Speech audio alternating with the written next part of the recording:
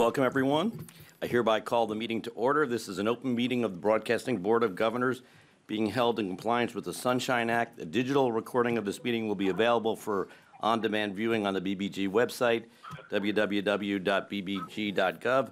Joining me today are Governors Crocker, Kempner, and Kornblue. Governor Aaron is on the phone. Let's start, as we usually do, with threats to press freedom. We continue to see press freedom decline around the world. Every day, our journalists risk their lives and their livelihoods to report the truth. Since we last met, there have been many disturbing attacks on our journalists and their families. Let's take a look. Around the world, journalists risk their lives and livelihoods every day to report the truth. In recent months, BBG networks and the journalists who work for them have experienced dangerous and systematic threats. In China, relatives of 6 U.S.-based journalists with Radio Free Asia's Uyghur service have been detained and disappeared by Chinese authorities. These relatives, living in the Xinjiang Uyghur Autonomous Region, are being held in re-education camps, which act as open-air detention facilities holding thousands of Uyghurs at a time. In Cambodia, pressure continues and restrictions are increasing after media crackdowns that led to the closure of RFA's Phnom Penh bureau in September. 2 former RFA journalists, Guan Chin and Sotharan Yang, were arrested in November and charged with espionage. They have been denied bail twice, and their families are worried about the appalling conditions in prison. The government has also stopped renewing Voice of America's press credentials, and VOA Khmer stringer Rixi Hall was recently escorted off the Parliament premises. In Vietnam, 2 RFA contributors continue to be held. Nguyen Ngoc Gia, a blogger and contributor to RFA's Vietnamese service, was sentenced to a 4-year prison term with another 3 years on probation for carrying out propaganda against the state. And videographer and contributor Nguyen Van Hoa is being held for, quote, abusing democratic freedoms to infringe on the interests of the state, an offense that carries a maximum sentence of 7 years in prison.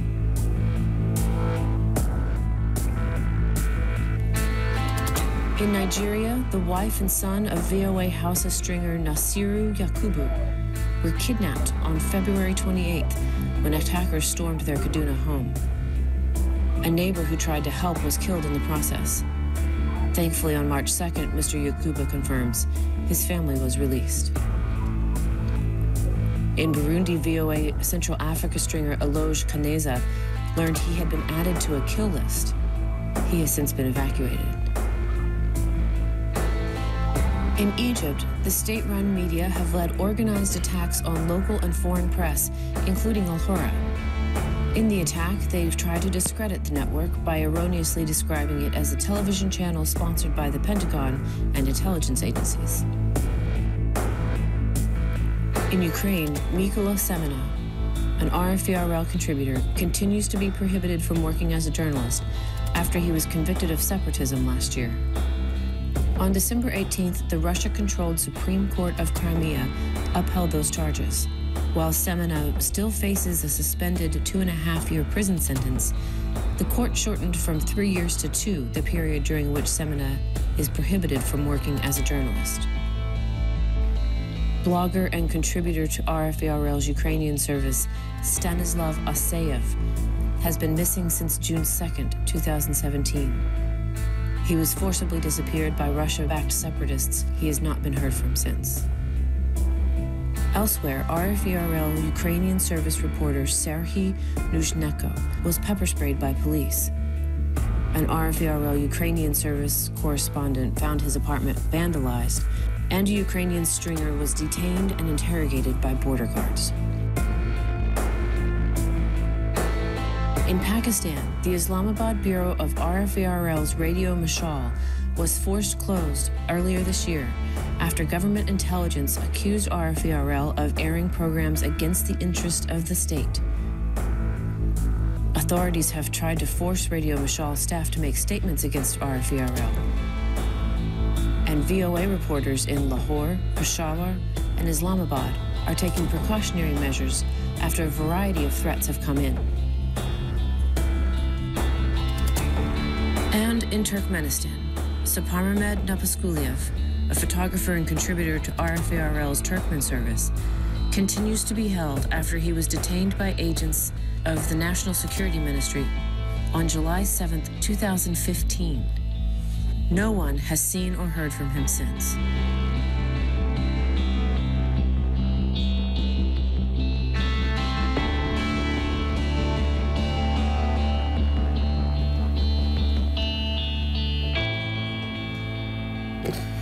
I know I speak for all of us here today when I say the harassment of all journalists and their families has to stop, and we call for the immediate release of our jail journalists and their families. Let us now turn to today's board business. The presence of 5 or more governors satisfies the board's quorum requirement. A quorum being present, the board may conduct business based on a majority vote. On February 23rd, the board received via email materials for the consent agenda, which allowed sufficient time for all governors to review the agenda prior to this meeting. We did not receive comments from any governors. This month's consent agenda is at tabs 6 through 12. At this time, I'd like to ask if any governors have any comments on the consent agenda. Not hearing any. Do any governors wish to move for the adoption of the consent agenda by the board? Great. Okay, so we have motion by Governor Crocker, seconded by Governor Kemper. All in favor, please say aye. Aye. Any objections? Okay, great. Okay, now we turn to public comment. The board permits members of the public who register to attend our open meetings the opportunity to speak up for up to 3 minutes. I understand Ann Noonan would like to make remarks. Ann, please come to the table and introduce yourself before you speak. This is Ann Noonan with the Committee for U.S. International Broadcasting. Thank you, Mr. Chairman. Good afternoon. My name is Ann Noonan, and I'm honored to serve as the Executive Director for the Committee for U.S. International Broadcasting. CUSIB has no budget. We are an all-volunteer nonprofit organization that continues to support journalism for media freedom and human rights. Our organization was formed 7 years ago when the BBG planned to eliminate Cantonese and Tibetan services.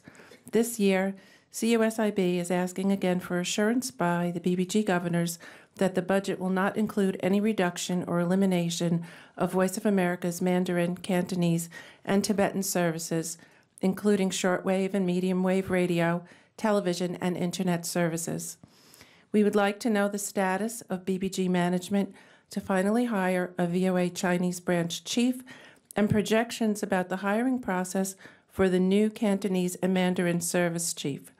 This will affect the operation and long-term planning for both the VOA's Cantonese and Mandarin services to counterbalance China's propaganda machine. People in Hong Kong and China know the VOA brand name and know how VOA represents the opinion from the United States. It is important to remember that Voice of America broadcast services are separate and distinct from the surrogate broadcasting provided by Radio Free Asia. As China's government continues to commit unspeakable crimes against Tibetans and Uyghurs, it is necessary for Radio Free Asia's funding and support to increase. I'd like to speak a little about concerns that may exist regarding any possible conflicts of interest that could impact decision-making and the quality of content broadcasting here at the BBG. These include how decisions are made about who should be interviewed and who should be hired or fired, and about how much funding from the overall BBG budget is taken from journalists and put into administrative processes.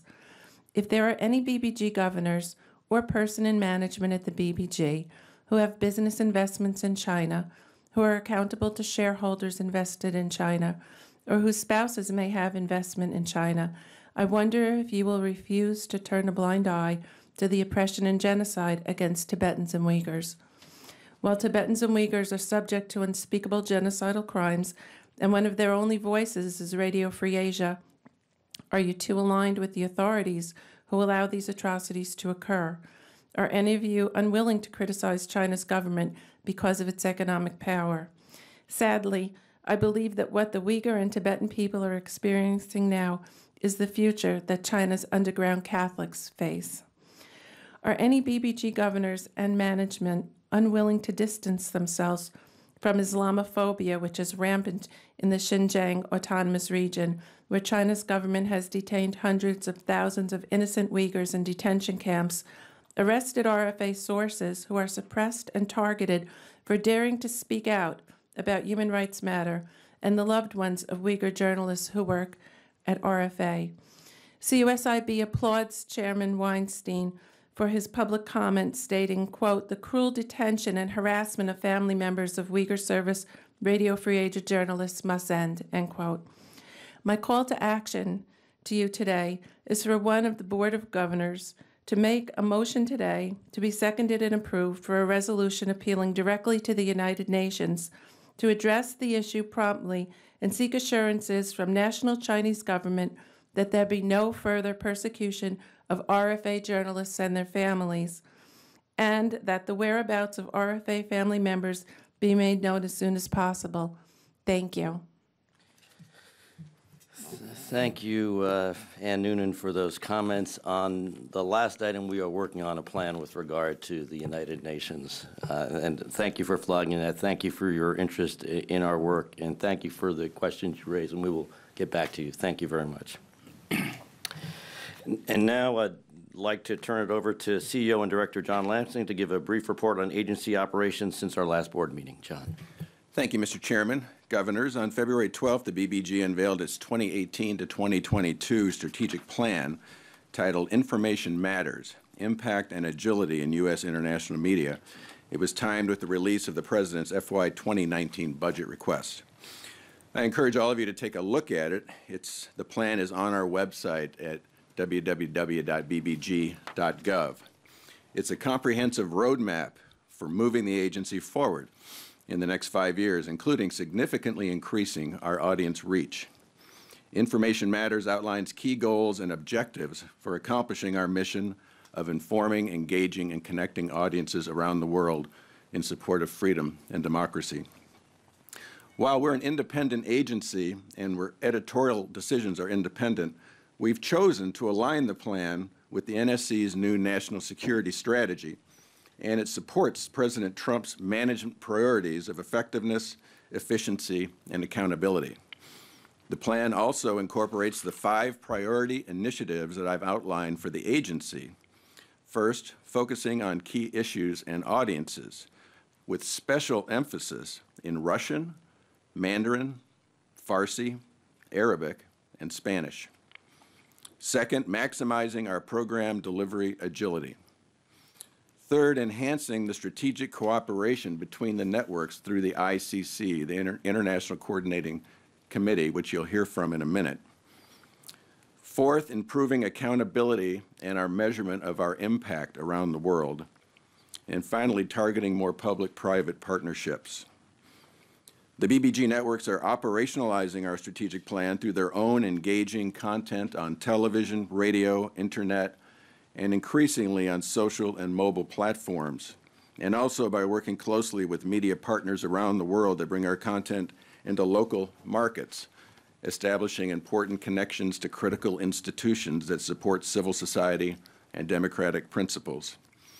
So now I'd like to invite the ICC, the heads of our 5 networks, to report on the progress they've made in key strategic areas of the BBG. And I'm really happy to begin with Amanda Bennett, the director of the Voice of America. In February, Voice of America debuted a new show called Plugged In with Greta van Susteren. The show examines various aspects of United States policy by interviewing policymakers and discussions with opinion shapers. This has augmented the number of editorials and interviews provided by senior administration officials to the BBG networks. So Amanda, I'll invite you to take over and introduce Greta. Thank you, John. And I'm sure most of you know Greta. She's had a very distinguished career at many of the major cable news operations, Fox, CNN, MSNBC. And she is here because of her passion for the work that we do. She is working for us pro bono. She is giving her time for a weekly program, partly because of her passion for the mission, and also because the type of journalism that she favors, which is straightforward, neutral, non-political, issues-oriented, serious journalism is the kind of journalism that we here at Voice of America broadcast every day. So we find that we are a complete match in what we want to do. Her issues-oriented programming has been being broadcast around the world, and we look forward to many more. And just mentioning that some of the interviews that she's had recently, besides doing issues-oriented programming like the Rohingya issues, she's also gotten major interviews on issues like North Korea and gotten Ambassador Nikki Haley, Senators Lindsey Graham, Dick Durbin, Ben Cardin, National Security Advisor H.R. McMaster, Vice President Mike Pence, all, and just recently, that'll be airing shortly, Secretary of Commerce Wilbur Ross talking about tariffs. And as Greta said, who knew that tariffs could be so exciting? I'd like to just stop for a second and show you a short sizzle reel, and then I'll turn it over to Greta to give a few words. The president has tweeted that he has a bigger button than Kim Jong-un. Is he playing with fire? President Trump made it clear, America will not be bullied. America will not be threatened. If those sanctions don't work, then what? Well, what we have to do is prepare for a broad range of options for the president, and those include military options. At the end of the day, we still have nuclear missiles in North Korea that they continue to threaten the United States. I mean, how much time do we have? Not a whole lot. You saw the CIA Director Mike Pompeo said maybe within a couple months. And today we dive into what the United States is calling ethnic cleansing of the Rohingya people in Myanmar. But for many survivors of sexual violence by Myanmar security forces, the depression and post-traumatic stress disorder have lasting effects. First of all, just sort of set the stage about how many camps are there in the area? We were one that has the estimate on 25,000 acres. Around 600,000 just on that one camp. It's incredible. The people are living on top of each other. About 60% of all the water in the camp is already contaminated. The Trump administration just finished its first nuclear posture review. It's the first nuclear review since 2010. Is anything changing with our nuclear weapons? Yes, Greta, there are actually two changes ahead, drawing both critics and supporters as the Pentagon works to modernize what is called the country's nuclear triad. When would the U.S. use nuclear weapons? We would only use nuclear weapons to protect our own vital interests in extreme circumstances. Christianity is not a white man's religion. Christ belongs to all people. The United States is among the majority of countries with no state religion. Where is the line when we try to use diplomacy to try to change, like, China's persecution or other nations' persecution of religion? Where do you draw that line? Well, the very first place we have to begin is with a good example here at home. Stay plugged in by liking us on Facebook at Voice of America. You can also like my Facebook page at facebook.com/Greta. Thank you for being plugged in.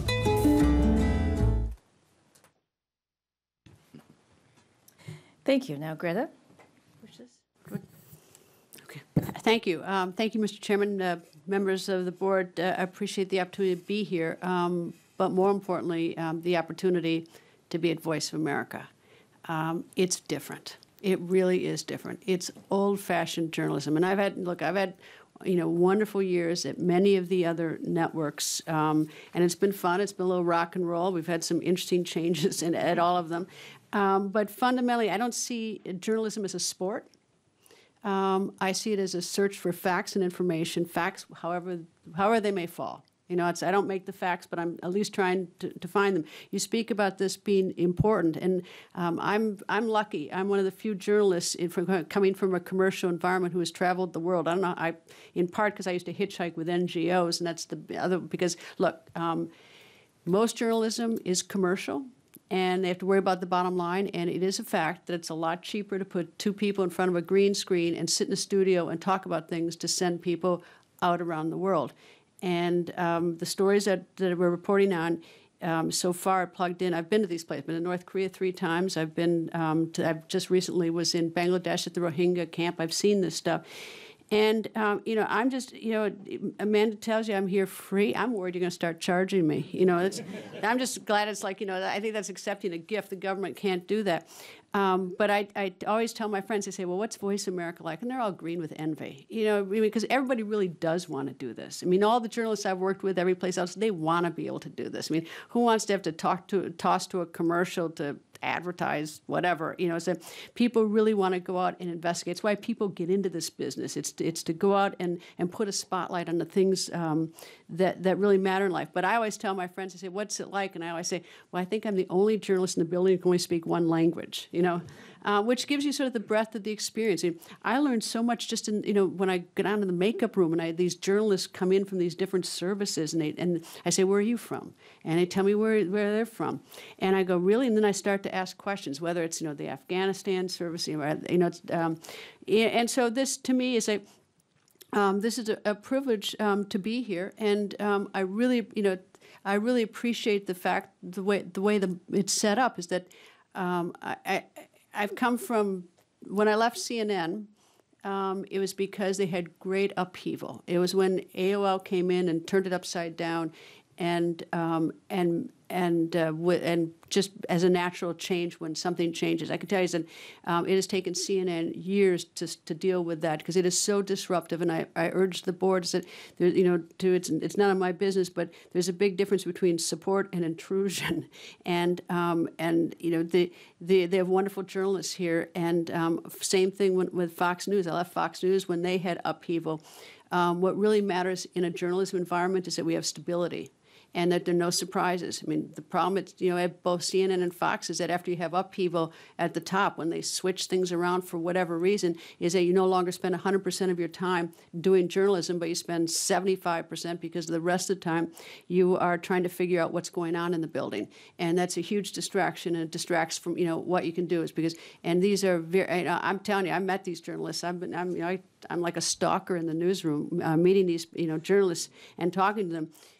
And just one other last thing is that if you have any doubt how important Voice of America is, I don't know if how much you've seen, but it is so important because the world doesn't know the United States, the good, the bad, and the ugly.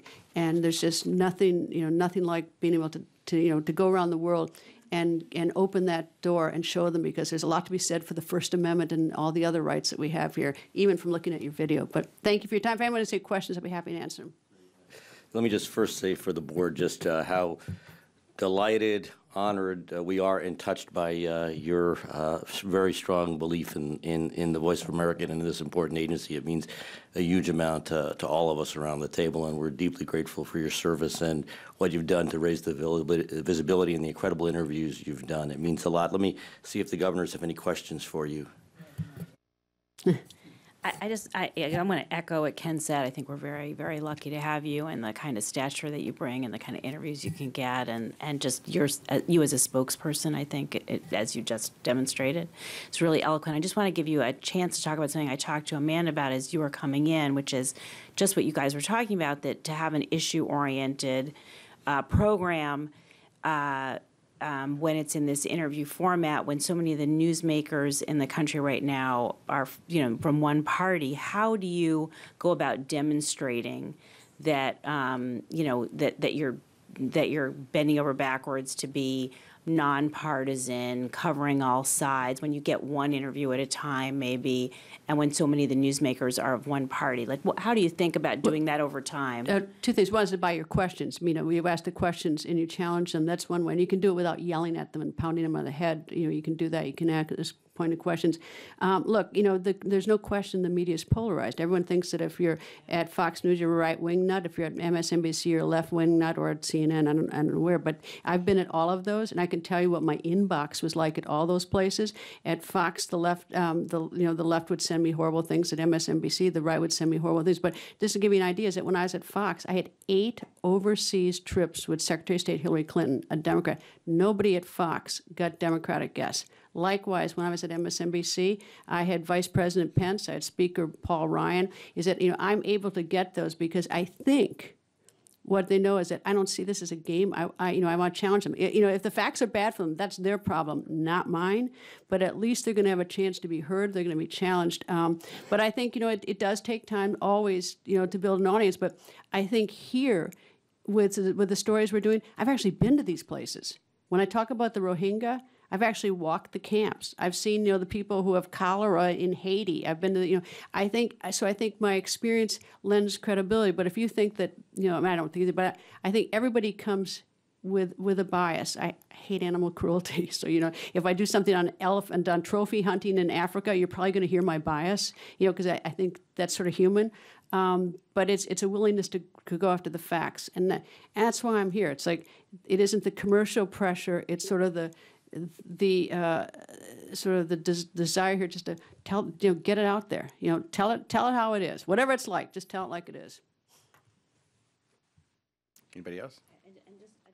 I hope you take that in the spirit in which it was meant, that I just think that this is something we just all have to be super upfront about, is that we are, to be news, to go after the news, you have to break some china, and we just want to constantly talk about, how we're doing what we're doing, and I think we're really lucky to have you here. I think if you didn't, I'd wonder. It's like, I appreciate that. In fact, it's always like it's a work in progress. There are going to be times when I say things that you really like and say things that you don't like, and call me. Because you know what? I'm not always right either. I've been around the block enough to know that I don't always get it right. Yeah. Go ahead, Ambassador Crocker. Well, thank you, and welcome aboard. It's really great to have you here. One tremendous asset we have that no commercial entity in this country has is this vast network of local bureaus out in the world.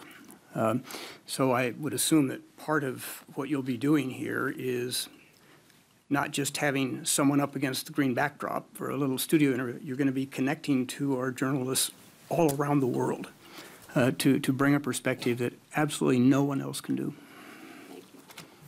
So, I tell you, I'm getting my feet wet trying to learn this organization. It is huge. It's all over. It's every nook and cranny of the world. Okay. Leon, are you looking to get into this conversation? Maybe not. Okay, Amanda, anything else? Okay. Greta, pleasure to have you here. Thank you very much. So I want to turn it over now to our president of Radio Free Europe, Radio Liberty, Tom Kent, who will demonstrate some of their coverage around violent extremism in Central Asia and the Balkans and the upcoming Russian elections. Tom? Thank you, John. Good afternoon, governors. Late last year, RFE-RL started 2 new projects on extremism, one in the Balkans and one in Central Asia. Both aim to engage audiences in dialogues about extremism and to promote tolerance in its place. The Balkans project is directed at Bosnia and Kosovo. It's called Not in My Name. This is a clip from one of our videos that shows an imam in Kosovo pushing back at jihadists trying to attract young people to adventures abroad. Sisi s'ka të bëj me islam kurgja, s'ka të bëj me botën arabe, as islame, as njerëzore, as gjë, është dora e armiqve të islamit, edhe tokave arabe, edhe popullit shqiptar, çdo ju kemi thënë, nuk keni nevojë të shkoni atje, se nuk ka të bëj me islam asgjë, pa as me njerëzi asgjë. Po e ka thonë s'duhet me shku, s'kem që me lyp atje, kem vendin tonë boll të mirë këto, tanat mirat i kem, s'kem nevojë me shku as Siria, s'kërkun. In Central Asia, there's a second project. Its languages are Kazakh, Kyrgyz, Uzbek, and Russian. This is a trailer from part of the effort, a series of TV programs with studio audiences. Мы пригласили в студию молодых людей из Кыргызстана, Казахстана и Таджикистана. Многие из них на этой чужой войне потеряли друзей и знакомых. И они не боятся сказать: это не во имя Аллаха, это не от нашего имени.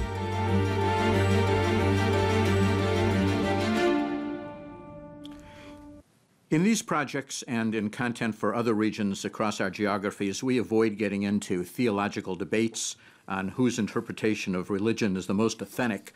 We focus on respect for religiously inspired kindness and tolerance. For example, a widely viewed video about a Muslim minibus driver in southern Russia who often says, "Money tomorrow, today's ride is a good deed." We also pay a great deal of attention to the cost of terrorism to real families. This piece from Pakistan tells about wives still suffering from the loss of their husbands in a suicide bombing that took place years ago. We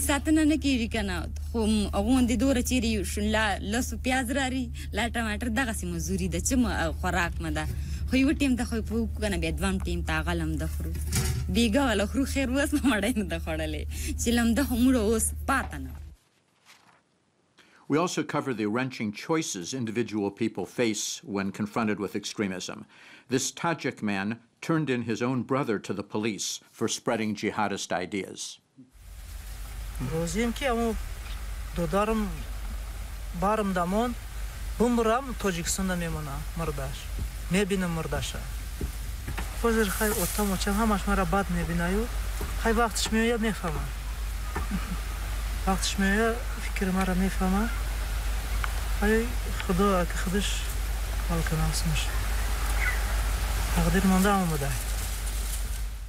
Reaction to our projects has included strong support from moderates and predictable hostility from more radical groups. One wave of threatening messages to us in Bosnia followed a report of ours on 60 radical religious congregations in the country. We got some more blowback over a platform we opened on the occasion of Valentine's Day to discuss whether it's right to import holidays from other cultures and religions.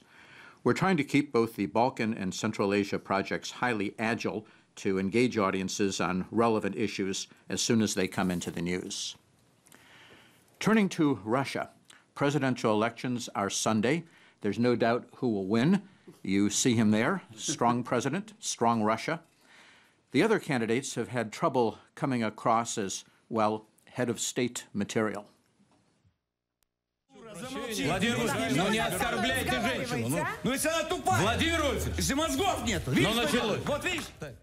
But the side stories to this election make for compelling journalism.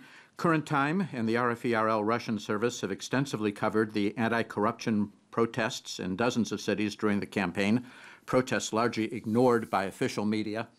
That's would-be candidate Alexei Navalny at a Moscow protest where he was arrested in January. We also reported on a social media Get Out the Vote commercial that some found had racist and homophobic overtones. In it, a man says there's no point in voting. Then he has a terrifying dream that his failure to vote brought in a government that wants to draft him into the army and send gay people to live at his house. Здравия желаю. Здравствуйте. Генерал Бойко. Пришли забирать вас в армию.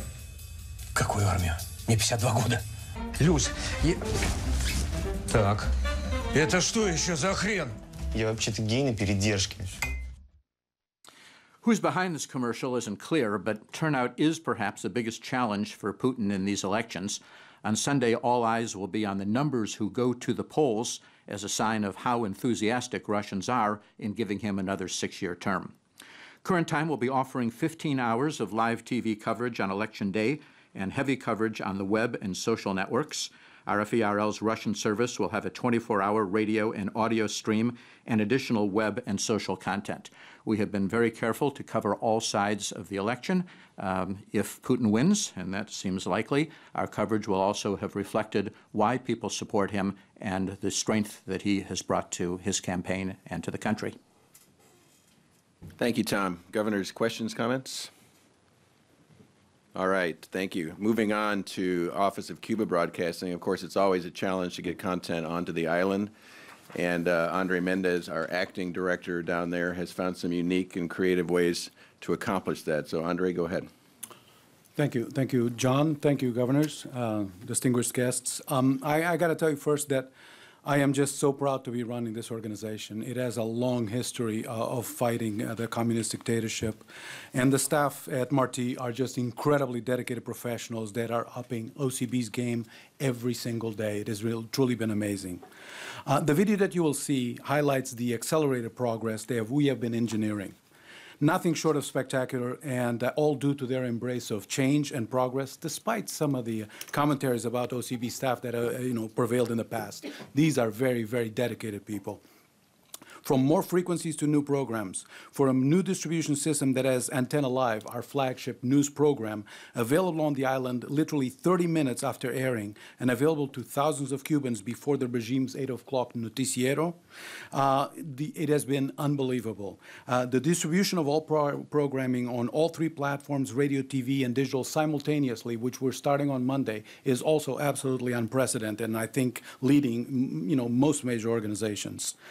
You'll also see brief footage of a remarkable event last week when ex-presidents Pastrana and Quiroga were prevented from entering the island and were on the tarmac, on the phone with Alvaro Alba, one of our leading journalists, relaying, a message to the Cuban people of hope, even as they were being literally kicked out of the country. I could not be more proud of them and their work in bringing to what are really 11 million imprisoned Cuban people, the news and information that continue to be denied to them by the Castro communist dictatorship. Roll the video.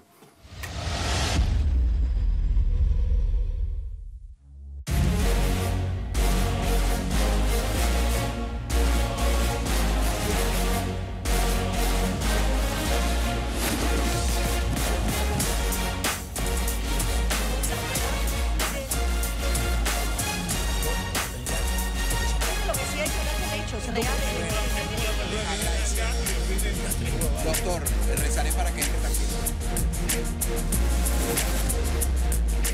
El senador republicano Marco Rubio ha decidido llevar un paso más. The idea that somehow someone could conduct an attack so sophisticated that we don't even know what it is, without the Cuban government at least knowing about it, it's ridiculous. If senior Cuban officials did not directly order these attacks, they must have been aware of or given tacit approval to foreign agents to operate in Cuba.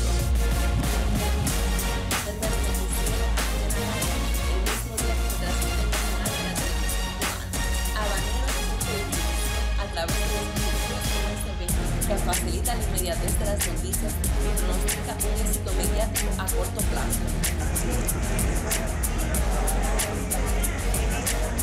Disco la televisión Martín. Estamos rompiendo el bloqueo de la TV Martín. Algunas personas creen que mediante este programa se les da los ojos al pueblo cubano.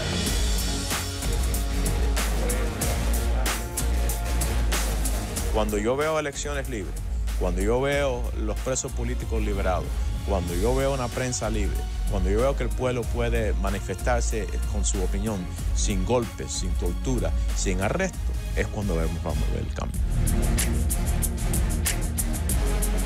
¿Cuál es su mensaje para los cubanos de la isla? Decirle al pueblo de Cuba y el grupo IDEA, los expresidentes elegidos democráticamente, estamos acompañando.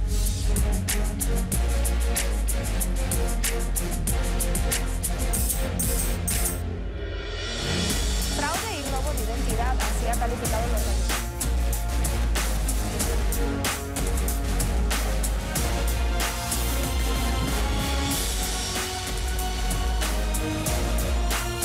Today's the anniversary of the U.S.-Cuba relations announcement by President Obama. Do you have any reaction? Hopefully everything will normalize this year, but right now they are not doing the right thing. And when they don't do the right thing, we're not going to do the right thing. That's all there is to it. We have to be strong with Cuba. Cuban people are incredible people. They support you very strongly. We'll get Cuba straightened out. Like Oldsmobile says, this is not your father's OCB. Governor's questions, comments? All right, thank you, Andre. So moving now to Radio Free Asia and Libby, as you know, and as Ms. Noonan noted in her talk a minute ago, the rise in Chinese surveillance and imprisonment in the state of Xinjiang is getting worldwide attention. The reason it's getting worldwide attention is that there's only one news organization in the world that's covering it, and that's the Uyghur News Service at Radio Free Asia. Libby and I had a chance to sit down with some of the reporters over at Radio Free Asia whose families are being persecuted for this crime of them covering this story. And it was an incredibly emotional meeting for me and for them because they continue to get up every day and report this story knowing that it's putting their families in harm's way. That's how important this is. The scale of this story is amazing. Upwards from 800,000 to 1 million people in quote-unquote education camps, where God knows what is happening, and nothing is heard from them once they go into these camps. So, Libby, I'll toss it over to you, but this is something that is high on my radar in terms of priorities, and something that I want to make sure that we continue to support Libby and her work in this. So, Libby, go ahead. Thank you, John. So today I'm going to talk about just one in the myriad of Chinese threats at play that are rolling out across the globe. The clip that I'm going to show today is a shortened example of the various video products that we're producing about the Chinese use of AI and machine learning to advance their goal, really, of a complete surveillance state. You've probably seen pieces recently in New York Times, Wall Street Journal, WAPO, and elsewhere about the Chinese surveillance state, which focuses on their experimental laboratory, known to others as the Xinjiang Uyghur Autonomous Region. It's there in the Tibet Autonomous Region where the CCP tries out its campaigns before rolling it across the country. In this clip, we're going to focus on facial recognition, which is used there by a vast network of tens of millions of CCTVs. So let's play the clip.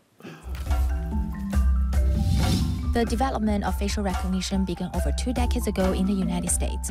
Today, this technology is being used to analyze facial features such as hair color, the proportions of the main parts of the face, and so on to identify individual people. Due to the government's massive injections of funds, China's facial recognition technology leads the world by a large margin. Not only is it able to recognize individuals from recent photos, it can even identify people from old ones taken decades ago. SenseTime is a Chinese company that specializes in this technology. 人脸识别的技术在14年，我们突破了人眼的识别准确率。那达到这么一个超过人的一个能力之后，它就有一个非常潜在的一个很大的一个市场可以去做应用。SenseTime's market value has already surpassed $200 million. Its market spans across a variety of business sectors such as retailers, banks, airports, etc. Yet its largest client is the Chinese government. 我们来问问，时刻不知不觉地被人监视是种什么样的感觉？我不喜欢这种感觉，很不舒服的感觉，很害怕，觉得有一点不自在吧。If you regularly walk the streets around cities in China, you can almost definitely say that you are being closely monitored. Whether at road intersections, public subway systems, or in shops, banks, or residential areas, China currently already uses hundreds of millions of cameras that have been installed over many years, establishing the largest, most extensive video surveillance system in the world. And with its increasing powerful facial recognition and use of big data technology, China's huge monitoring system has grown even more powerful. Recently, US-based Human Rights Watch exposed that the Chinese police are using big data to collect citizen information to crack down on so-called extreme dissidents, petitioners, and Uyghurs from southern Xinjiang. This so-called targets of stability maintenance worry as a result of facial recognition that they could face unfair circumstances more easily. 只要刷身份证的时候，我就会直接显示是极端人员，这样子就是极端上访的。你就是一下瞬间就会让人知道你是做什么的。你当自己的隐私都没办法去保障的时候，你更没办法谈安全了。There's nothing wrong with the rapid development of science and technology, but judging from the Chinese government's consistent ways of depriving human rights, how biological recognition technology is applied has become a matter of great concern to those in the industry. The latest legislation puts no restrictions on the government. Under China's system, there's no oversight mechanism for government activities. High-end technology, as a result, has also become a high-end tool for violating human rights.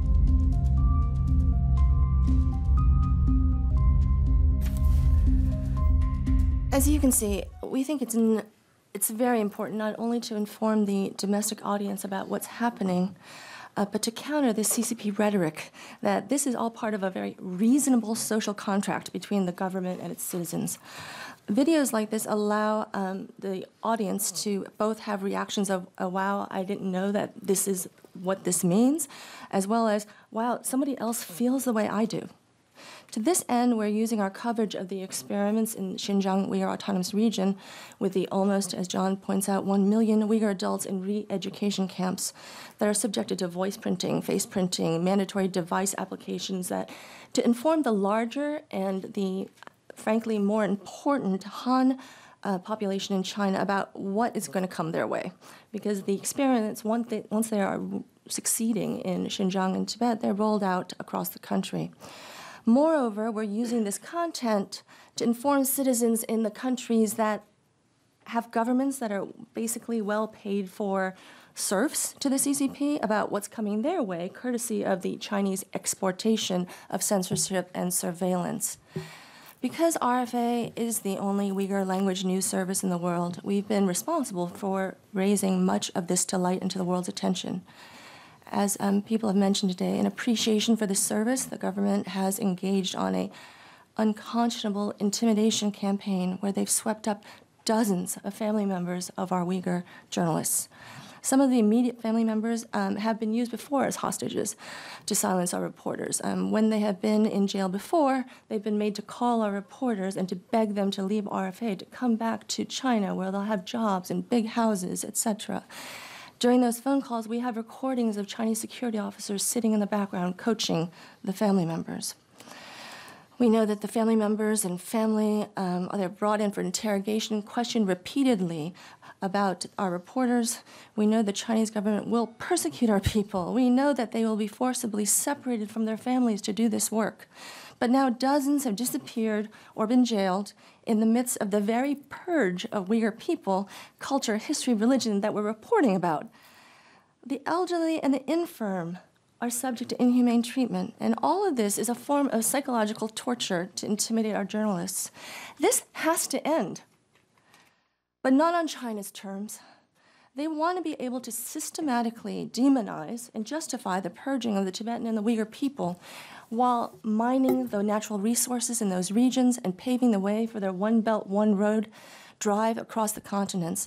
And they want to do this in the dark, as they have in the past. That is not going to happen while Radio Free Asia is here, and they know it. And that's why they're doing this. So I appreciate all the support that the board has given us, and I really hope that we can get these people released, or at least find out where they are. Thank you. I join with Libby 100% in that statement. All of us on the board do. It is mind-boggling what is happening to the families of our hardworking, courageous journalists, and all of us are also deeply grateful to the Committee for the Protection of Journalists, to Reporters Without Borders, to CU, SIB, and others who are highlighting this unconscionable action by the government of China. Any other governors' comments, questions? All right. Thank you, Libby. So Alberto Fernandez, our president at Middle East Broadcasting Networks, Sawa and Alhurra, is now about 8 or 9 months in, I believe. Alberto, is that right? 8. 8.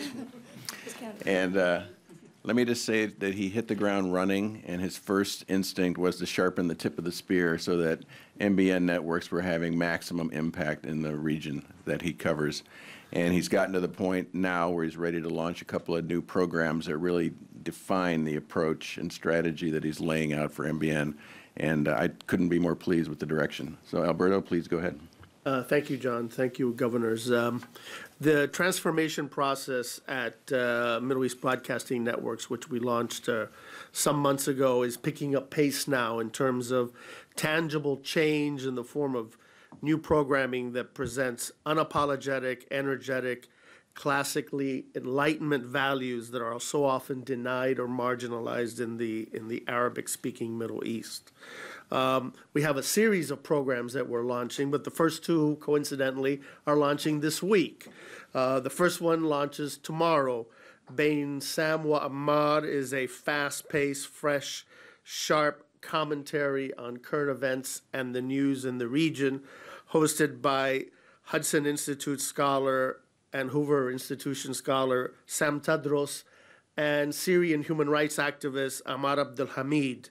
On Sunday, after that, we have another show which goes deep into issues related to controversy in the region on political and ideological issues, especially those related to political Islam and jihadism, with the well-known Egyptian scholar, journalist, novelist, and all-around gadfly Ibrahim al-Isa, well-known critic of Islamism and jihadism. First clip, please. Salman Ammar, take 3. مشاركات أوروبية في الناس عجزت.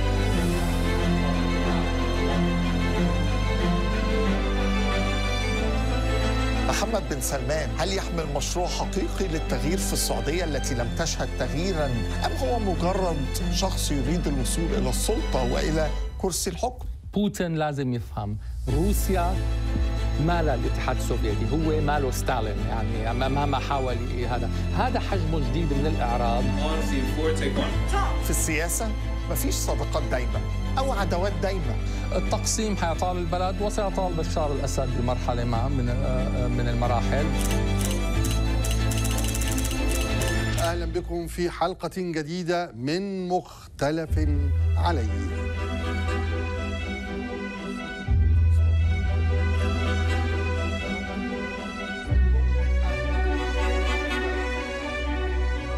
الدين الإسلامي في بؤرة الاتهام بإشاعة الرعب والإرهاب في العالم، هو أهم حاجة بالنسبة له القتل القتل القتل.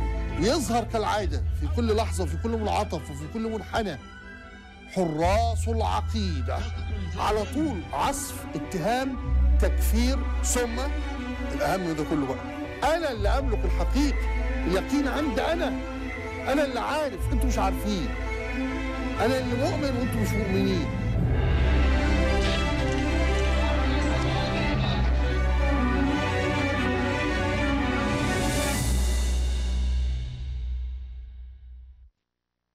And of course, not ignoring the traditional work of news gathering. Late last year, Alhurra television, MBN, was the first pan-Arab network to have a lengthy interview with National Security Advisor McMaster, and we followed that up with being the first pan-Arab network to have a similar interview with Secretary of State Tillerson last month. I think we're going to also be the first one to have an interview with Secretary of State Pompeo as well. Second clip, please. We are still there in Iraq today to continue to ensure that ISIS-Daesh cannot reemerge. Iran's influence inside of Syria is not positive. It is negative because they bring with it instability, they bring with it violence. The will of the Syrian people and restoring a free, whole, democratic and independent Syria that will result in them rejecting outside interference from Iran. Thank you. Thank you, Alberto. Ambassador Crocker. Thanks, and thank you for all of that. I would just like to point out that you're overly modest. Alberto, for many years, but now especially in your capacity as CEO for MBN, is taking the fight to the region. Ambassador Fernandez is the finest non-native Arab speaker in the Foreign Service, and he does not hesitate to use it. Getting on Al Jazeera fairly frequently, Alex Bilax. You'd think a glass of water was rough stuff. Try those guys. But for that region, to have you there, not just running an organization, but being the kind of the face of America, speaking better Arabic than many of them is invaluable. Thank you. Any other governors? A really superficial comment, just the modern look of those opinion shows at the beginning and the use of humor, and it just is a very appealing, fresh packaging. The sarcasm is just terrific. It feels very, very fresh. Thank you very much. I mean, that's the goal, is we want to have something which was, you know, you always have the danger of talking heads in current affairs shows, and you can't get away from that thing, but certainly to try to make it different than other talking head shows that you see in a saturated pan-Arab environment is the way to go. Okay, so as you can see from VOA's edition of Greta all the way to Alberto down the line, the ICC is breaking new ground every time we meet, and I'm very pleased with the first-rate quality of everybody leading our networks. And Greta, once again, welcome to the team. Thank you. And that's our report. Thank you, CEO Lansing. And I want to thank all of the ICC members and Greta van Susteren for those incredible and inspiring reports. Are there any questions from the governors for John or for the ICC? Okay, well, there being none, let me just note the next board meeting will be held here at BBG headquarters on June 6, 2018. I will work closely with my fellow governors and CEO Lansing to develop the agenda for the meeting. I want to encourage the governors to give me, CEO Lansing, or BBG staff input on the topics that you wish for us to address at the next meeting. Let me ask if any governor wish to move to adjourn the meeting. Ambassador Kornblue moves to adjourn the meeting. Is there a second? Great. Governor Kumpner beat out the other ambassador by a second there. All in favor, please say aye. Aye. Okay, let me thank everyone. This concludes the formal board meeting of the Broadcasting Board of Governors. Thank you very much.